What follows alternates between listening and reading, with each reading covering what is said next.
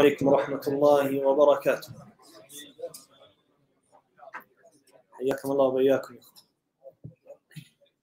إن الحمد لله نحمده ونستعينه ونستغفره ونعوذ بالله من شرور أنفسنا وسيئات أعمالنا، من يهده الله فلا مضل له ومن يضلل فلا هادي له، وأشهد أن لا إله إلا الله وحده لا شريك له، وأشهد أن محمدا عبده ورسوله. اللهم صل وسلم وبارك على سيدنا وحبيبنا محمد صلى الله عليه وعلى آله وصحبه وسلم تسليما كثيرا.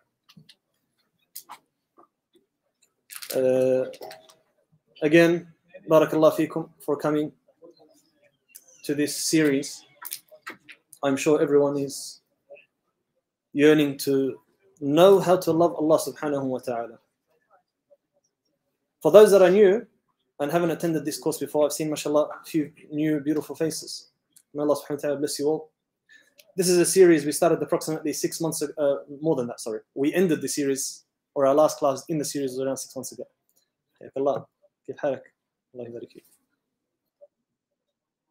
So we are continuing with this series, inshallah, that we stopped approximately 6 months ago. And that's due to me being overseas. فما الله سبحانه وتعالى خلاص طيب جزاك الله. So we'll give a bit of a recap, inshallah ta'ala, and from next week we will begin where we left off from last time. The idea of this, my dear brothers and sisters, is, as the title says, know him to love him. And for those who attended Jum'ah today, the Sheikh actually touched upon this very important point, which is claiming to have taqwa or claiming to love Allah subhanahu wa ta'ala in the first place. Like what we all claim, sahih? Everyone loves Allah subhanahu wa ta'ala. Everyone, no one can deny this, or else you won't be a believer in the first place. But that true love that comes from the deepest part of the heart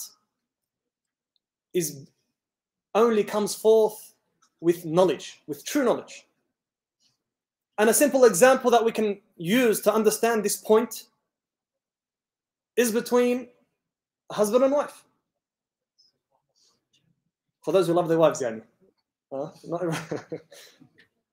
So when you first meet this girl, soon to be wife, you don't know her, she doesn't know you.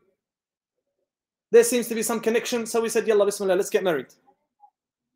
First week, second week, third week, fourth week, fifth week, first year, second year. What happens? Eventually what? The love starts to increase. Sah or not?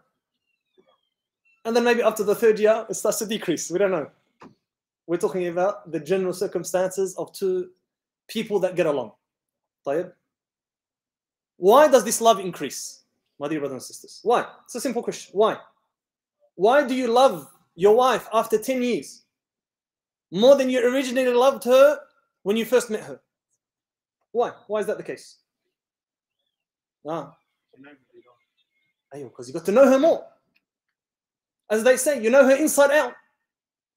What she likes, what she doesn't like, what makes you happy, what makes you laugh. This only increases and it becomes a deep, true love, meaningful love that people sacrifice their entire lives for their spouses and for their parents that they love so dearly. Why? Because of this knowledge of each other, this understanding of each other's nature that you don't get by just meeting the first time or the second time or the third time. The same thing with brothers, subhanAllah. When you first make a connection with a new brother, he's just a random to you. But is that the same as a person that you've known for 10, 20, 30 years? Our dear brother now, Abdullah, may Allah subhanahu wa ta'ala have mercy upon him, has passed away. Young boy. How many of us cried? Some of us cried, some of us didn't cry. Why? Because some people had a very close relationship with this brother. And some people just knew him as a brother, a random brother. For no doubt, the effect is not the same. And we can give this same example as to our relationship with Allah subhanahu wa ta'ala and Rasulullah sallallahu alayhi wa sallam. why many of us, my dear brothers and sisters, are not willing to sacrifice the smallest amount of sacrifice for Allah or His Messenger, sallallahu alaihi wasallam. Why? Because that true love is not manifested in your heart. That's what it is. That's what it goes down to, this point of love. Because love dictates following. Love dictates following. قل إن كنتم تحبون الله تحبون الله. شوف, look at the wording used. If you really love Allah, what did Allah subhanahu wa ta'ala say in the ayah, Surah Al-Imran? فَاتَّبِعُونِ, follow me, meaning the Prophet sallallahu alaihi wasallam. يُحْبِبُكُمُ اللَّهُ, and then Allah will love you. There is three things here. Three things here that we find in this ayah. Firstly, loving Allah. Secondly, what does this love manifest in your day-to-day life? Which is al-ittiba', following the Prophet sallallahu alaihi wasallam. Thirdly, and this is the ultimate goal, my dear brothers and sisters, the goal that we're living for, the goal that we love for, the goal that we live for, and hopefully the goal that we die for. يُحْبِبَكُمُ اللَّهُ, Allah in return would show you His love and He would love you. Allah, the Almighty, imagine this. Your creator, your sustainer. The Almighty Allah subhanahu wa ta'ala says in the Quran that He will love you. Allahu Akbar. This is what life is, my dear brothers and sisters. This is what Islam is. That love could be empty also. Could be fake. You just say it. No sacrifice. Subhanallah. One of my mashayikh in Medina, he says this word a lot. He repeats this word a lot. He said, we want Jannah, and yet we never slept a night being fearful to protect the deen of Allah subhanahu wa ta'ala. This word, wallahi, resonates so much. And a person who really understands what the Sheikh said, your heart will pump out of fear of Allah subhanahu wa ta'ala, will shake. How many of us has slept here fearful for their lives or fearful for themselves or for their wealth for the sake of Allah? Put your hand up. Who has sacrificed this much? No one. Is that because no one's responsive or because there's no one? I think it's the latter. No one has done that. And yet we expect all of a sudden that Jannah is wajib for us. Khalas ya akhi, we're going to Jannah, no problem. Sunnah salah, fard salah, salah khalas. We pray later, inshallah. We do this later. We sacrifice for Allah later. What happens later? Like the example of this young boy that we're talking about, subhanallah. 19, 20 years old. That later didn't come for him, my dear brothers. Later didn't come for him. I'm sure he had plans to go to Hajj. I'm sure he had plans to pray more, maybe read more Quran. Especially after Ramadan just passed not long ago. But Allah subhanahu wa ta'ala said, come back to me. Come back to me. Khalas. There is no age limit. The trip to the akhirah does not require an age limit. So this is the manifestation of love, my dear brothers and sisters. And this is the point of this course. And to add to that, what is the best way? The best way to know Allah, thus loving Him. What is the best way? To ask Shakespeare about him? Or to ask the Mu'tazila, for example, about him, and Ahl al-Kalam? Or to ask who? How do you love Allah? How do you know Allah? How, my dear brothers? Someone answer. Huh? You learn what? Huh? فاسألوا أهل الذكر إن كنتم لا تعلمون. إن كنتم لا تعلمون ماذا؟ اسألوهم ماذا؟ أيوة ما شاء الله يجزيك الخير. من الذي قال هذا؟ أنت؟ ما شاء الله، الله يجزاك الخير. فاعلم أنه لا إله إلا الله. Have knowledge of Allah. طيب, the next question. Where do we seek this knowledge from? Quran and Sunnah, mashallah.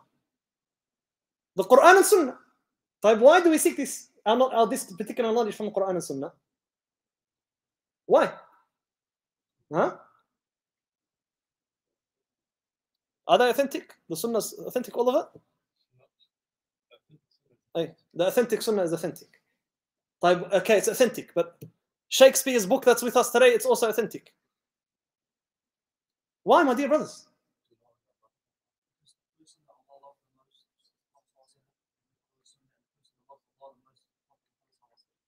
Go up a level. Go up a level. Why do we take this as the source of our knowledge? To learn about Allah, thus making us love Allah. Because it came from Allah. Sahih. Allah is zikr. And if you want to know about someone, do you ask someone else about him? Or do you go and ask that person? Brother Ayman, he doesn't like onions. Trust me, I know him. But then he comes and says to you, I like onions, akhi. I like onions in my extra saucy kebab. Extra onions and extra barbecue sauce. I say to him, no, he doesn't like it. Who would you believe more? And who would you trust? And who would you accept? Of course, you accept the person himself. So this is why the source. I brought the example of kebabs because I've been hanging for a kebab for the past 6 months. But the source where we get our knowledge from, my dear brothers and sisters, is only one source. And that is the source of Allah subhanahu wa ta'ala. That He has revealed in His book, Al-Quran, upon the Prophet sallallahu alaihi wasallam, who has then taught it to us in the best and most precise and magnificent manners. Know Allah, to love Him. How do we know Allah? Let's read the Quran. What does Allah say about Himself? Let's look at the names that Allah has named Himself. Because you know someone from their name. What does this name entail? Every name has some type of characteristics, yes or no? Every name has some type of characteristics. Let's discover these names. Let's talk about these names. Let's talk about the characteristics of Allah subhanahu wa ta'ala. Then you know Allah. And then what did the Prophet sallallahu alaihi wasallam say? Al-Islam, Al-Iman, and then what? What's the third level? Al-Ihsan. Ihsan has 2 levels. What are the 2 levels of Al-Ihsan? In Hadith Jibreel, everyone knows. أن تعبد الله كأنك تراه. This is the ultimate level. Allahu Akbar. The ultimate level. To worship Allah as if you can see Him. As if Allah is right in front of you. That's how much effort and sincerity that you're putting towards this particular action that you're directing to Allah or for Allah. And then if you can't reach to that level, or we haven't reached to that level yet, may Allah subhanahu wa ta'ala grant us this level, all of us. Then we go to the next level. فَإِن لَمْ تَكُنْ تَرَاهُ فَاعْلَمْ أَنَّهُ يَرَاكَ. If you haven't reached that level of Iman yet, then know that Allah is watching you. Know that Allah is there watching you. Talk about Allah subhanahu wa ta'ala. Allah, what does Allah mean? Ar-Rahman, what does Ar-Rahman mean? Okay, the merciful. Okay, the merciful. What does the merciful mean? What does the merciful mean to you as an individual Muslim? Does it mean that you have an open book? Unfortunately, like many people translate this name of Allah subhanahu wa ta'ala to mean I have an open ticket to perform every haram under the sun. That's what some people translate these acts of worship to and these names to. Allah as Ar-Rahman means I can do every haram and I'll still enter Jannah. صح ولا لا? Most of us have this mentality. Ar-Rahman, Ar-Rahim. We read Ar-Rahman, Ar-Rahim every single salah. What's the difference between them? What's the difference between them? What's Ar-Rahman? What's Ar-Rahim? Who is Ar-Rahman? Who is Ar-Rahim? Alhamdulillahi Rabbil Alameen. Ar-Rahman Ar-Rahim. Maliki Yawmiddin. Look at this, Malik. Who's Al-Malik? And these are the names that we spoke about. We'll give a little bit of a recap, inshallah, soon. But these are very important things to discover and to understand and to think of and ponder upon during salah. And that's how someone reaches to khushu'. Now, this is the same question that is repeated many times. How does someone become in a state of khushu', or how does someone gain that concentration in salah? How? By thinking about these things. Allahu Akbar in every action that we perform. Allahu Akbar. What does Allahu Akbar mean? Allahu Akbar. Then I have to pray quickly because my boss is going to get angry. Allah is not Akbar then to you. Allahu Akbar. Then I'm scared for such and such and such. Then you haven't made Allah Akbar in your life. The greatest thing in your life. The biggest thing in your life. You haven't. Subhana Rabbi al-Azim al-A'la wa bihamdi. What does these words mean? Thinking about these words, not just generally. Thinking about what they mean to you. As one of the mashayikh said, a person should feel as if the Quran was revealed to him directly. That's the relationship that you should have with the Quran. As if every word in that book is directed to you personally. And think about what these words mean to you in your life. Ar-Rahman. You don't come and say, Allah the most merciful. You come and say, Subhanallah. Allah saved me from this accident last week. Look how Allah had mercy. My child was about to be run over. Allah saved me. Subhanallah. Look at this. Allah blessed me with a good wife. Subhanallah. Hadi. Rahmah min Allah Azza wa Jal. Allah blessed me with a good amount of children. This is all from the rahmah of Allah subhanahu wa ta'ala. Every day I wake up with health and wealth and a shelter and a warm bed. And when it gets hot, turn the aircon on. Wallahi, if it wasn't for the mercy of Allah, none of this would be possible for you. As Nabi sallallahu alayhi wa sallam said in an authentic hadith, that if this dunya altogether was worth or amounted to the wing of a mosquito, he would not even give a kafir a drop of water. Can you imagine this? This drop of water that enters a kafir mouth and a Muslim's mouth also is the definition of Ar-Rahman Ar-Rahim. Again, we try to understand Arabic because we don't understand Arabic. And that's because the ones who don't understand Arabic have fallen short in their duties towards Allah. Let me put that out there. It is an obligation, my dear brothers and sisters, to understand the words of Allah subhanahu wa ta'ala and Muhammad sallallahu alayhi wa sallam. As it said, this is an obligation upon every single Muslim. And the ones who do not, or are not striving at least, to learn Arabic even once a week, even once a month, ya akhi, then no doubt they are falling short in the eyes of Allah subhanahu wa ta'ala. This is the reason, ya ikhwa, that we are in the state that we are in today. It's because the enemies of Allah subhanahu wa ta'ala has successfully detached our language from our people. And this is why Napoleon, who was known to be a genius of his time, when he reached the shores of Egypt, the first thing he called his government or his delegation, whatever you want to call it, and discussed is, how do we remove this Quran from these people? Because we've seen time and effort after effort after effort after effort. We're unsuccessful to destroy these people, the Muslims. And they are happy to die for Allah. We love the dunya. And they love the akhirah. Subhanallah. How can you win against the people like this? That they look at your sword and they see paradise at the end of it. Or they look down the barrel of the gun and they see Jannah at the end of it. How do you win against these people, ya? These people, this is the kuffar saying this, of course. Oh, a'udhu bil-shaytan. They seek refuge in shaitan. How do we win against these maniacs? These crazy people? Really, subhanallah.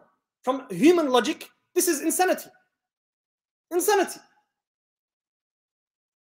The kuffar, they fight other countries in order to gain riches, to gain land, to gain popularity, to gain power. But this little miskin Muslim, he doesn't do that for any personal benefit, subhanallah. And yet he is still running towards the enemies, not fearing anything. And the best example of that we can take in our recent history is what happened in Afghanistan. Barefooted Bedouins that live in the mountains, eating bread and idam, what they call idam, like a soup type of thing. This superpower of the world, America, couldn't overcome them. Ajib, ya akhi. Ajib. Using the oldest form of technology, AK-47. This is what the brothers have, subhanallah. Why it's called 47? Because it was made in 1947. Look how old it is. And they're still fighting with it, subhanallah. After 20 years and trillions of dollars. The superpower of the world and the advancement of the world of technology. They were not able to overcome these barefooted people that live in the mountains. Ajib, ya akhi, subhanallah. Does this not astonish you? This happens from the mercy of Allah subhanahu wa ta'ala. This happens from the mercy of Allah subhanahu wa ta'ala. Ar-Rahman, Ar-Rahim. And then we spoke about Al-Malik and Al-Malik and Al-Malik. Sah? Who remembers some points of this? Yalla, ya ikhwa. It's only been 6 months, not that long ago. Bismillah. Ya Ayman, you were there.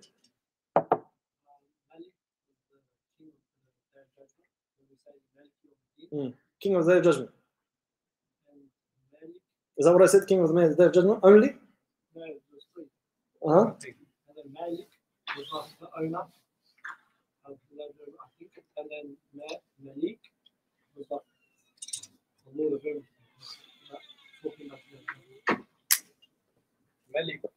Malik is the king of everything in creation. No.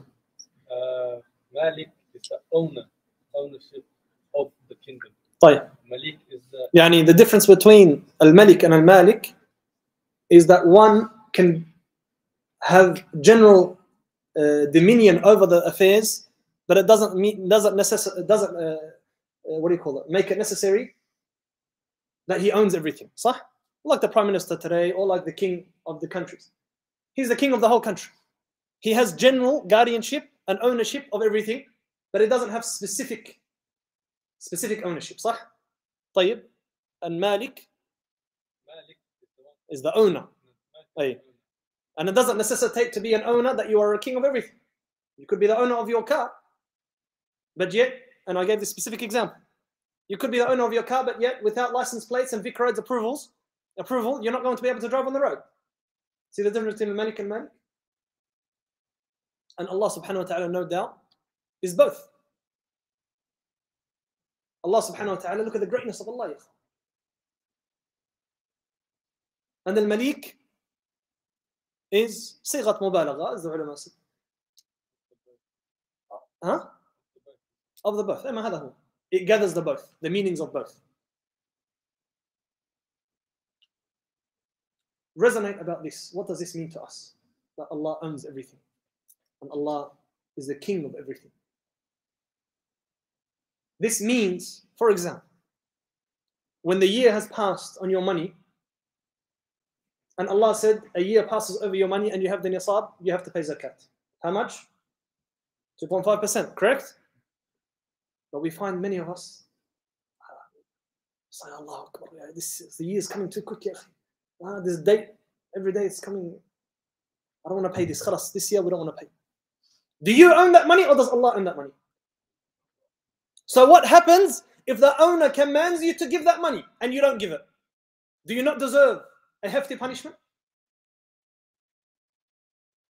Allah subhanahu wa ta'ala says about those who refrain from zakat, يَوْمَ يُحْمَى عَلَيْهَا فِي نَارِ جَهَنَّمْ فَتُكْوَى بِهَا جِبَاهُهُمْ وَجُنُوبُهُمْ هَذَا مَا كَنَزْتُمْ لِأَنفُسِكُمْ. The day that these items will be boiled, melted, and be placed on your body, on your chest, and on your head. This money that you withheld, because you withheld it from its true owner, and that owner of the money entrusted you with this, if we can say so. This is an entrustment from Allah. You don't really own yourself. You don't really own your money. You have this money because the owner of everything has placed this in your control. How miserly must we be that Allah gives you money and Allah gives you wealth, and then He says, I gave you this wealth, give it back to me, or a portion of it only. Again, the generosity of Allah subhanahu wa ta'ala and the mercy of Allah. He gives you something and then commands you to give it back, and not only that, He gives you 10 times the amount and more. 10 times and more. Up to 700 times, up to more. لا يعلمها إلا الله. And Nabi sallallahu alayhi wa sallam said, Allah will give 10 times the amount. الحسنة بعشر أمثالها. One hasana is worth 10. And in the hadith, the Nabi sallallahu alayhi wa sallam said, up to 700 times. And then he said, beyond that, to an amount that no one knows except for Allah. Look at this. Look at this mercy. Look at this generosity. And it's from Him. Yani, it is pure justice. It is pure justice to take that money from you and not give you anything in return. True or not? Just as it is pure justice for Allah to give you a child and take the child away from you. True or not? It is pure justice for Allah to give you something and take it away the next day. This is for Allah, ya. I come and say, here brother, take my phone, give it back to me tomorrow. Would anyone be upset if I come back the next day and take it back from him? No one will be upset. Because they know it's not his. They know it's not for me. This is not mine. Allah gave it to me just one day, hold on to it for me. Of course, we're giving human examples so we can understand the picture. وَلِلَّهِ الْمَثَلُ الْأَعْلَى. We never describe Allah as similar to any of His creation. But this is how we manifest these type of meanings and names into our life. In saying so, does Allah not have the right to say to you, this is haram and this is halal? He made you, subhanallah, created you, gave you your sustenance, gave you your health, gave you your body. But He said you can't do certain things. Is that not pure justice? Does He not have the right to say this? Yes or no? And yet we have some so-called Muslims saying, I have freedom of choice. I can do what I want, ya akhi. We're in a free country. Allah said homosexuality is forbidden. What do these fools go and do? Promote homosexuality. A'udhu billah. Ya akhi, Allah gave you this tool to use in halal, and you go and say that this tool could be used in other than what Allah has permitted? What an oppressor you are. What an oppressor you are. Oppress yourself and oppress the people. Freedom of choice, ya akhi. I'm in a free country. We will see where this freedom will take you on Yawm al-Qiyamah. When Allah comes to question you about the property that He has given you Himself. And that He has provided for you Himself. And that He has protected for you all of these years. La ilaha illallah. Do we not have shyness in front of Allah? To come and make something that which Allah made haram, we make it halal. On the premises of free speech and freedom. La ilaha illallah. La ilaha illallah. This is what it means that you are owned by Allah. And subhanallah, again, on this point, if Allah was to tell you to perform an act or to do something that brings you harm, would it be just for Him to do so? It would be just, because it's His property. You have a car, you go smash it with a hammer, no one's going to say anything. It's your property. True or not? You have a clothes, khalas, I want to chuck this clothes today. I don't want this clothes. I'll rip it. I'll put a hole in it. I'll do whatever. And yet Allah Jalla Jalal Subhanahu wa ta'ala, wallahi, He does not command us to do anything except that it is a benefit for us. And if He was to say something that is not a benefit for us, He has the right to. And yet He doesn't command us to do anything except that it has a direct or indirect benefit to our personal lives and our social lives. As the kuffar, every week we hear them crying about the punishments of Allah. How cruel to chop off the hand. Subhanallah. What about the person's money who's got stolen? How cruel to let this person continue stealing. Isn't that cruel? How cruel to stone someone to death. Is it not crueler that this person's heritage is destroyed and he doesn't know who his father is and he doesn't know who his parents are? He doesn't know who his blood sister and blood brothers are? How many of a case do we see sisters and brothers getting married? By mistake, of course. Is that not more cruel than ending the situation on the spot and making sure it does not continue? La ilaha illallah. Nothing Allah does for us except that it is benefit for us on a personal level or us on a social level. And if He was to do something to oppress us, He has the right. Because, why? Because we are His property. We are His property. Go jump off the cliff. Go jump off the cliff, ya akhi. You have no better. Khalas. Do what Allah says to you to do. La ilaha illallah. This is how we understand and think about these names. On a personal level, everyone must think, ya ikhwa. At-tadabbur in itself is ibadah.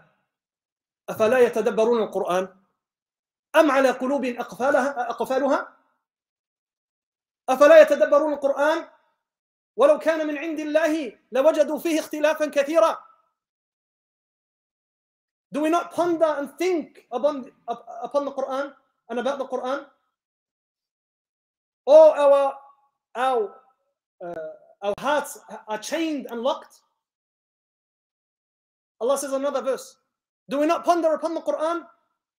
And if it was surely from other than Allah, you would definitely see a lot of differences or contradictions. That's the word. You will see many contradictions. Reflect. تدبر. تفكر يا أخي. إن في خلق السماوات والأرض واختلاف الليل والنهار لآيات لأولي الألباب. Who are the ones that ponder? Allah, listen to these beautiful ayat, my dear brothers and sisters. Allah subhanahu wa ta'ala says that verily in the creation of the heavens and the earth are clear signs to those who are mindful. Those who are mindful, those who have intellect, those who think, those who ponder. Not those who just do actions because their parents taught them to do this way. Bid'ah, not bid'ah, haram, halal, we do it because khalas, this is what I was raised on, ya akhi. A person who speaks like that has no brain. Because Allah says the ones who ponder are those who have brains. أولو الألباب. الباب جمع لب. واللب هو العقل.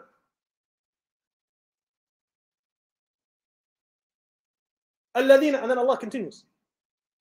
الذين يذكرون الله قياما وقعودا وعلى جنوبهم ويتفكرون في خلق السماوات والأرض ربنا ما خلقت هذا باطلا سبحانك فقنا عذاب النار. يا سلام. Look at, wallahi ya akhi, listen to what I just realized in this ayah. This beautiful ayah. After mentioning those who reflect upon the creation of the heavens and the earth, and then mentioning that the ones who do that are the people who have minds, and then he says, those who remember Allah, standing and sitting and lying down, and they ponder, وَيَتَفَكَّرُونَ فِي خَلْقِ السَّمَاوَاتِ وَالْأَرْضِ, and they ponder after that upon the creation of the heaven and the earth, and they ponder upon everything that was mentioned. What does that pondering, that reflection, what does it make them do? What's the action that they performed? Subhanallah, listen to this, my dear brothers. What is the first action that they performed after reflecting upon the creation and heavens and the earth? What is the first action they did? They said to Allah, رَبَّنَا فَقِنَا عَذَابَ النَّارِ. They said, oh Allah, protect us from the fire. The first action they did was to ask Allah to protect them against the fire. Because the reason for this is that true and correct reflection makes you realize the ultimate power and the ultimate being and the perfection and the majesty of the one who created you. And this is why the greatest power, what is the greatest power? I've mentioned this before. Let me ask before I do that. Allah's great, or the greatest power altogether. What is the greatest thing that no one can do other than Allah? The greatest power. Naam. لا. ما هو, it's part of that.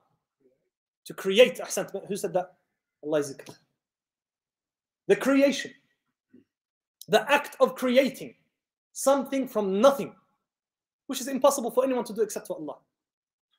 Using the word creation is metaphorically, the way they use these days. I created this. No, you didn't create it. You put a few things together and you make this thing. But find me someone who makes something from absolutely nothing. He says be and it is. Find me someone who can do this. And this is what Allah challenged in another part of the Quran.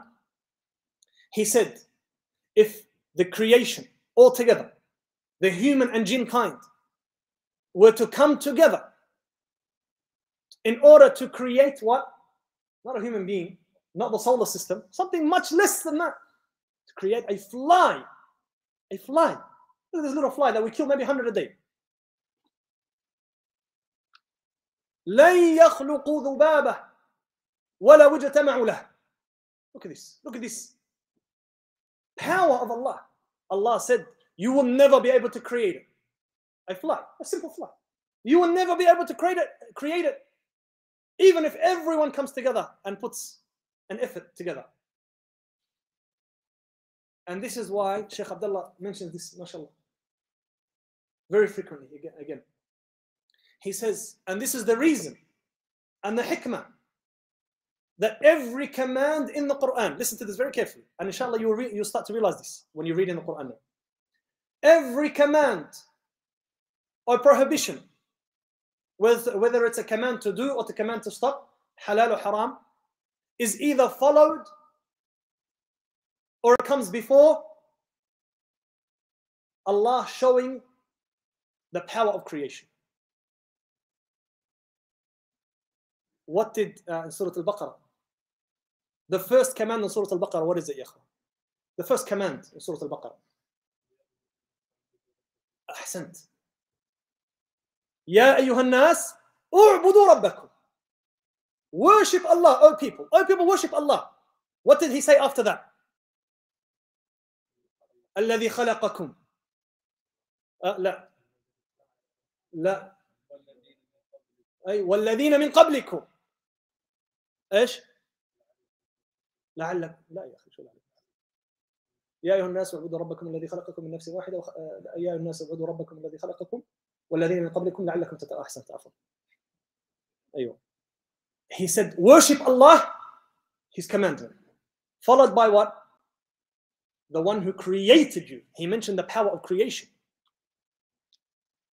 Because the one who has the ability to create is the only one worthy of worship. Is the only one worthy of worship. And this is what makes Allah, this is the essence of what makes Allah worthy of worship, my dear brothers and sisters. The power of creation. And this is why no one will create except for Allah. No one will create except for Allah subhanahu wa ta'ala. الذي خلقكم والذين من قبلكم, created you, created your forefathers in order for you to fear Him. For the same thing here, mentioning in Ali Imran, إن في خلق السماوات والأرض, coming back to the original ayah that I mentioned. They said at the end of mentioning and thinking and pondering about the creation of Allah, the first thing they asked Allah, firstly they made a great act of worship, which is the dua. And the Nabi sallallahu alaihi wasallam said, "Ad-du'a huwa al-ibad." Raising the hands and making dua to Allah subhanahu wa ta'ala, this is the core of al-ibadah. They said, "Oh Allah, protect us from the fire. Protect us from the fire. You have not made these heavens and the earth in vain. You have not made it for no reason. And no one can make these things and these clear signs except for the true and one God alone, subhanahu wa ta'ala. So Allah, protect us from the fire." La ilaha illallah. What a great dua to make. For a person who realized how small and insignificant he is, and how unworthy he is of paradise. How unworthy he is of paradise. Reflection makes a person fearful. Reflection makes a person realize that if it's not for the savior of Allah and the mercy of Allah, that we are deserving of hell. Yes, that's correct. And Nabi sallallahu alaihi wasallam said, no one or no one's actions will take them to paradise. No one's actions will make them deserving of paradise. Listen to the hadith carefully. They said, "Oh Rasulullah, not even you?" Yani, and Nabi sallallahu alaihi wasallam, the one who perfected his acts of worship and perfected his love and perfected his knowing of Allah subhanahu wa ta'ala and worships Allah in the most perfect and best of manners. He said, even me, my actions will not take me to or make it deserving of paradise. إِلَّا أَن يَتَغَمَّدَنِ اللَّهُ بِرَحْمَتِهِ. La ilaha illallah. Except if Allah was to have mercy upon me. We enter Jannah from the mercy of Allah, my dear brothers and sisters, not from our actions. Not from our actions. Meaning, in another point, that all of us deserve hell. Now, to put it in more of a vague viewpoint, if you like. We are all deserving of hell. Because none of our actions are enough to take us to paradise. As we all know the story of the man who has worshipped Allah for so many years. So many years doing nothing except for worshipping Allah. And then Allah brings him on Yawm al-Qiyamah. And he says, "Do you want to go to paradise from my mercy or from your actions?" He thought about it. He goes, "Wallahi, I've worshipped Ya Rabb how many years, man? I want to go to Jannah because I deserve it. I worked so hard for this position. I worked so hard for Jannah. I deserve Jannah. I want to get to paradise from my actions." So Allah subhanahu wa ta'ala put his actions on the scale. And this is a person who perfectly worshipped Allah for how many years? I forgot the hadith. 60, 70, 80 years. Who remembers the hadith? Huh? Al-Mu'in. 500 years. No, something like that. Something crazy. 500 years. على قول الأخ. He said, I worked hard for this, Sheikh. I sweated and I cried for Allah, all this worship, all this sadaqah I gave, all this worship I gave. I deserve Jannah, Sheikh. This Jannah, I deserve it from my own actions. Allah put all of his action, all these years of perfect worshiping on the scale. And he put on the other side what? The ni'mah of vision, the ni'mah of his eyes. And they were much heavier, more than these 500 years. But Allah took him to hellfire. Imagine this. That person in reality was deserving of hellfire. And then he goes, Ya Allah, ya, calm down. Ya Rab. Forgive me, Ya Rab. I didn't mean it. Khalas, I want to go to Jannah with your mercy only. But Allah subhanahu wa ta'ala entered him into paradise. Ya Allah. Look at this. La ilaha illallah. All of us are deserving of hellfire, haqiqah. All of us should be fearful when we think about the power and the majesty of Allah subhanahu wa ta'ala, and the perfection of Allah subhanahu wa ta'ala, and the uniqueness of Allah subhanahu wa ta'ala, and how we created the heavens and the earth, and how we created us, and how we created our children, and how He gave us all of these blessings. No doubt pondering upon these matters will bring someone to a realization that no matter what they do to Allah, they can never recompense Allah, thus making them worthy of Jahannam only, thus making them deserving of Jahannam only. And this is why those reflect, Allah says the first thing they do is to protect us from the hellfire. Protect us from the hellfire. Those are who? Those who reflect. Those who have minds, Allah mentions. And those who remember Allah, standing and sitting and lying down. They are great believers, yani. They are great believers. And then they said at the end, فَقِنَا عَذَابَ النَّارِ يَا رَبِّ. فَقِنَا عَذَابَ النَّارِ. Oh Allah, protect us from the fire.